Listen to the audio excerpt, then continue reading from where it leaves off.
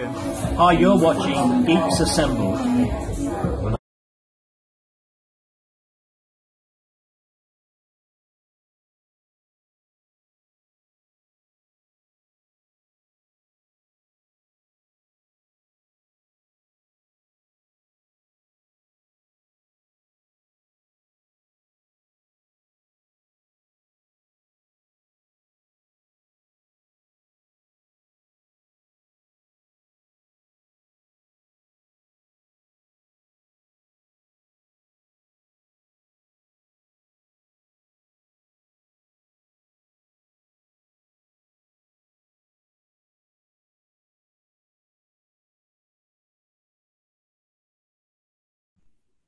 Hello there. Yes, we are Geeks Assembled, and me and Susan have gathered here once again to talk about one of my favourite shows, Once Upon a Time. Now, we're going to talk about episodes 3. No, we're not. 4. We're going to talk about episodes 4 till 6. We've done 3. It's 4 till 6. So, what does Susan... We'll start off with number 4. What would you say about number 4, Susan? All right. Episode 4 was it was the story of Dr. Jekyll and Mr. Hyde, and it was the Rumpelstiltskin infusion into his life, and wasn't it called A Strange Case? Yeah, Strange Case, yeah. Yeah, and it was, Hyde is selfish, and but Hyde turns out to be the hero, and they turn out not to be able to kill Hyde just by doing something. They need, Jekyll's got to go. Yeah, Jekyll has to die, yeah. So that, because they're separated, they've been Hyde has been pulled out of Jekyll. Just like Regina. Regina, or the Evil Queen has been pulled out of Regina, and so there's a parallel story there, except for Hyde becomes willing to, anyway. So that's kind of interesting, and I like how Rumpelstiltskin, our number one baddie. No, you're really a Regina guy, aren't you? So yeah, I love Regina. Yeah, I'm Regina all the way, and the Evil Queen. Yeah. I love Rumpelstiltskin. I love Robert Carlyle, but for me, the Evil Queen. Is the number one. All right. So anyway, it was pretty. It was pretty cool watching Rumpel get in there and try and twist the thing. And yeah, because he created, now I'm just remembering it now, he created Hyde, didn't he? Do you remember? He was the one who created Hyde. Yes, pretty much. He did the magic. Yeah. Yeah, he was the one that created Hyde, and I thought that was really interesting. This is also the one where obviously Mr. Gold has his haircut, isn't it? This is this is the one where what? He has his haircut. Where did the floof go? It's all gone. He shaved it all off. Now he's oh my gosh. Yeah. And for winter as well. To do Train Spotting too, right? Yeah, it's for Train Spotting too, yeah. But I thought this was a really good one. This was a really good episode, actually. Because I didn't see Jekyll killing that woman, because he pushed her out the window, didn't he? Yeah. And then he goes, and then at the end, he goes for Belle. Yeah. He goes for Belle, and then obviously he gets impaled, doesn't he, on the on a part of the ship, wasn't it, or something like that? Yeah. And then they both die, and I wasn't expecting them to both die, because I thought they were going to stay longer. Yeah, I thought they were going to stay longer. So that was supposed, what I was thinking was that it was going to be like the first half of the season, 12 Yeah. episodes, right? Or Yeah, that's exactly what I thought, that it would be, they'd be in it for the first half. they kill off characters so easily.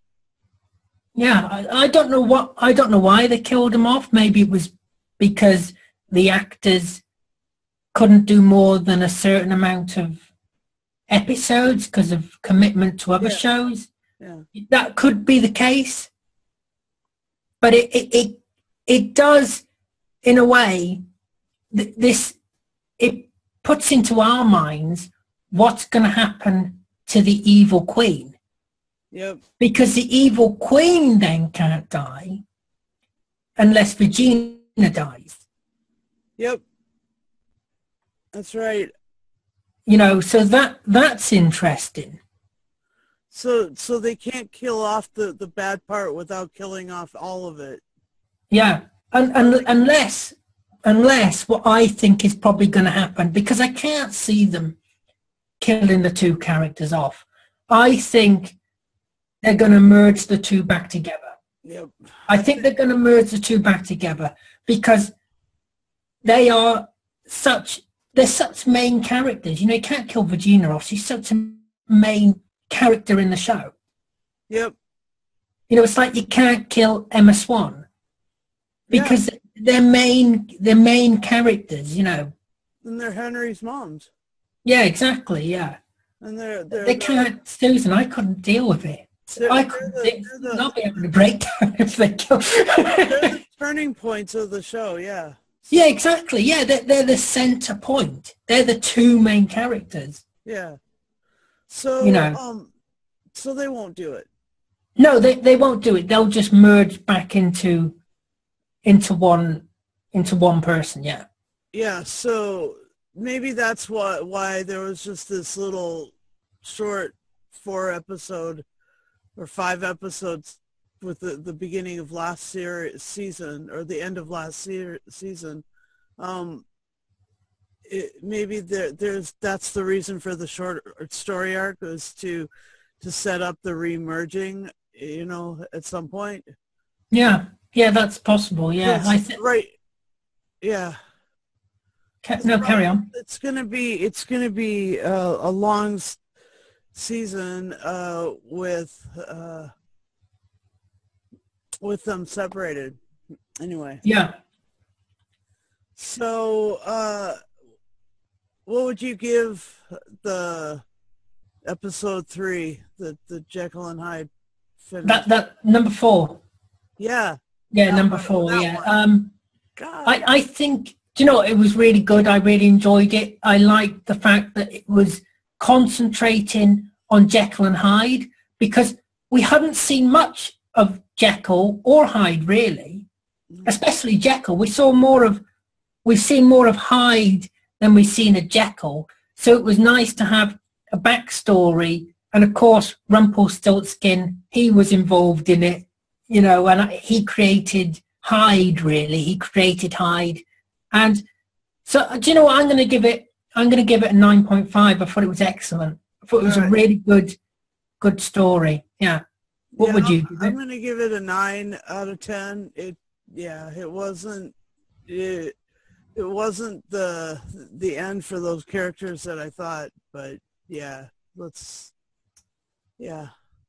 okay. So go ahead and let's move on. Yeah, episode 5 is Street Rats. Now this is the one based around Aladdin and Jasmine, with Jafar and Agrabah. Yep. And this is the one where the Shias are introduced. Now that's very interesting. The Shias. Yeah. Little pretty golden scissors that they are. Yeah. And so what exactly do the shears do? They cut the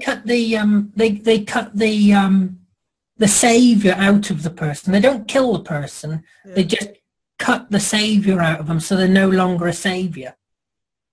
Huh. So if Emma used them, because Aladdin used them, didn't he? He said at the end of the episode that he had used them because they kind of tricked us into thinking he had died, Yeah. but he'd actually used the scissors to cut the savior from him, to cut the savior from himself. Yeah.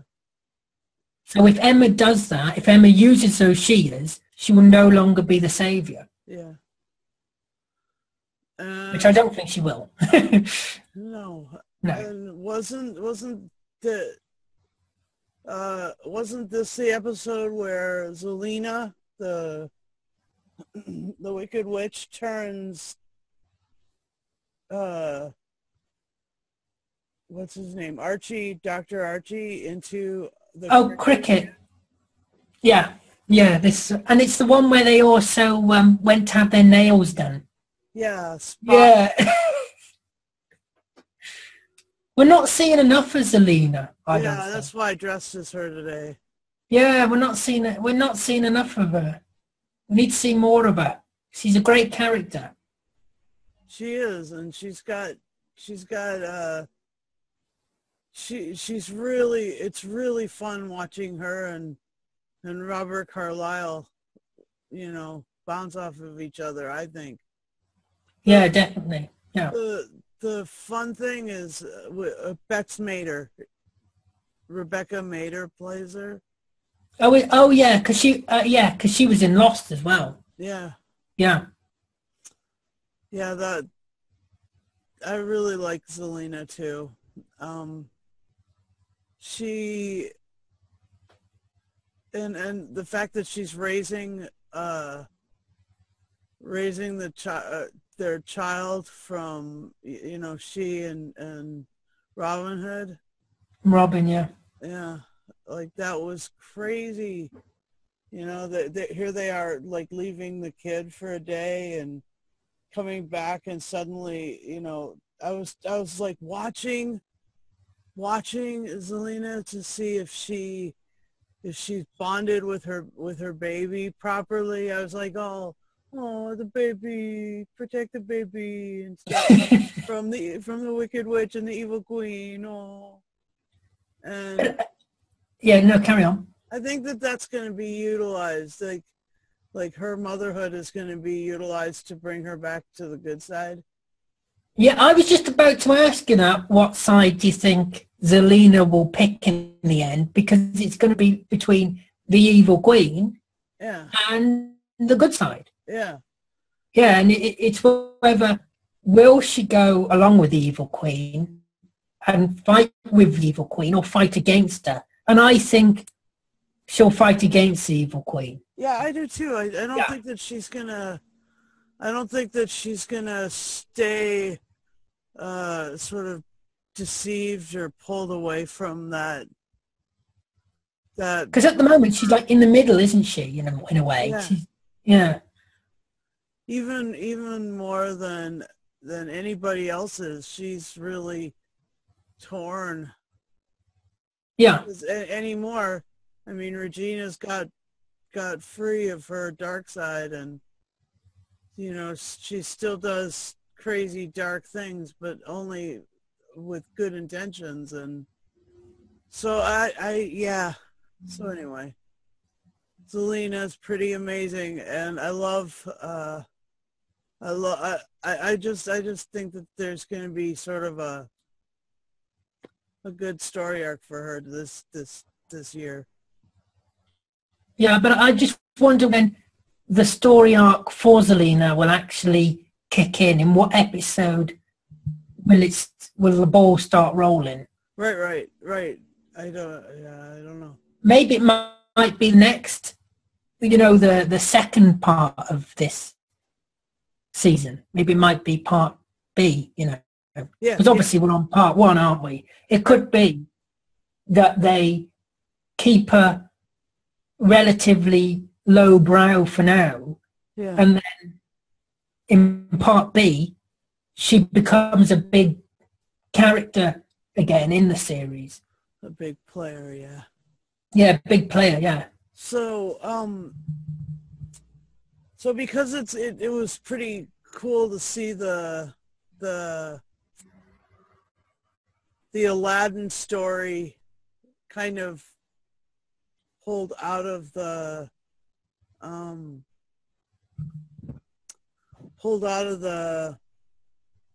animated.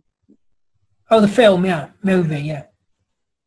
I thought that this was great, and I'll give this one a 9.5 out of 10 because yeah, and I tell you what I liked. I like the person playing Jafar. I thought Jafar, the person playing him, yeah, is really good. Is excellent, and we haven't seen enough of Jafar either. I'm wondering when Jafar is gonna appear in Storybrooke, yes, because surely that's coming. yes, That's got to be coming. yes. He's got to be coming to Storybrooke. Yeah. I think myself, I'd give this one a 9. I think I'd give this one a 9. So we kind of swapped round because I gave him one 9.5 and you're giving this one, and I've given this one a 9. So we kind of swapped round. Yeah. So now we're on to episode 6, which was Dark Waters. And this was the one with Nemo. Not Nemo from Finding Nemo, but Nemo from 20,000 Leagues Under the Sea. Yeah, 20,000 Leagues Under the Sea, yeah. The Jules Verne story that was adapted by Disney back in like the 50s. Yeah. Yeah, I'm glad they went there. Yeah, I am too. I'm so glad they went there. I'm so glad there was a great big giant squid. I myself love Jules Verne. Jules Verne was the reason for my foray into science fiction. Like all of my science fiction fandom, yeah, is because of Jules Verne. I read his story when I was about. I read 20,000 Leagues Under the Sea when I was about 7, maybe 6. Oh, so this was a real treat for you then? Yeah. Yeah. And the movie is literally one of my favorites of all time. And so, and the fact that they captured the ship, the Nautilus, it was just like the movie Nautilus. It wasn't like one of those, it's supposed to be like a nuclear submarine. So when they did the League of Extraordinary Gentlemen and Captain Nemo's part of that, the Nautilus looked like a nuclear sub with like a throwback to Ironsides or something like that. It was a different ship. It was not my Nautilus. Yeah. But the Disney Nautilus is my Nautilus. The Disney squid is my squid. The Oregon, everything was beautiful. It was just pretty perfect. And Hook really, went through it, with his brother showing up there and everything. Yeah, Liam. Yeah, Liam.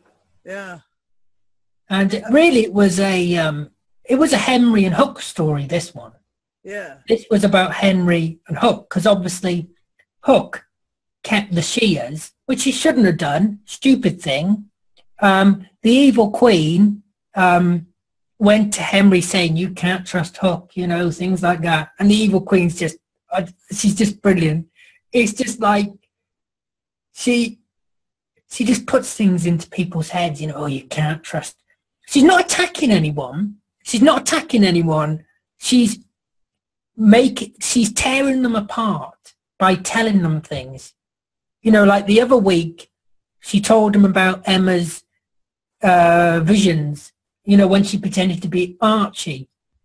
And now she's with Henry saying, you can't trust Hook. He's not your dad. Things like that. We kept these shears. And yeah, the evil queen just is behind everything. Yep. No, like you said, I think this episode looked really good. I like the ship, as you said, and everything like that. Thought this episode, it was quite good. Yeah. Yeah. So,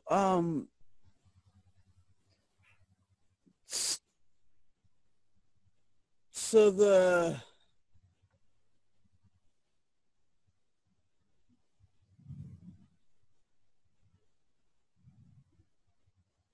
okay.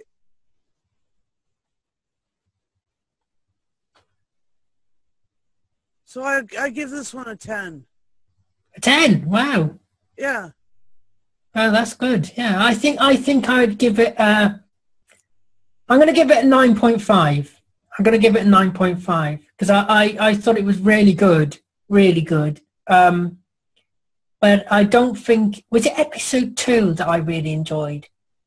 I can't remember if it was episode 2, but there's been one better than this. I'll give it a 9.5. But it was a really good episode. It was yeah. Yeah, episode 2 was definitely all Evil Queen. It was a bitter draft, and Yeah, that was it. Yeah. I'm all like looking at it. Sorry for the delays in responding because I'm just going through Wikipedia, reminding myself of everything that went on and stuff. It gets quite confusing, doesn't it? Because I mean, we're on episode 7. Well, you've watched episode 7 now. Yeah. I haven't yet because I don't get it until tomorrow here in the UK. Yeah. I'm looking forward to it. Looking forward to it. I can't remember what it's about now. What's it about? No spoilers, but yeah, it's I watched the trailer. got some flashbacks. It's got some. Oh, it's about the evil queen trying to kill Snow White, isn't it? Yeah, the heart. Yeah. Yep. Yeah, it's called Shared Heart or something, isn't it? Yep. Oh, yeah. So, I think you'll like it, and I think you're gonna, and we should do this again very soon. You know, like another 3 weeks. What do you say? Oh, definitely. Yeah, yeah. Well, we can look at episode 7, and then 8, and then 9. Yeah. All right. So we'll see how the series develops. Yeah. You know, maybe we'll have more Zelena, hopefully. Yeah. By then, by the next time we come on. You know, hopefully we'll have more Zelena and equally as much the Evil Queen as well. Because I love the Evil Queen. I hope the Evil Queen's in the second part of this season too. Because she's just fantastic. So is there any more you'd like to add, Susan? No. Well, I'd like to thank Susan here for joining me. I'd like to thank you for watching. Do tell us what you think about these episodes that we've discussed about Once Upon a Time. And don't forget to hit that subscribe button for more videos like this and for more podcasts. And as always, look after yourself. Take care. And we'll see you next time. Whoosh.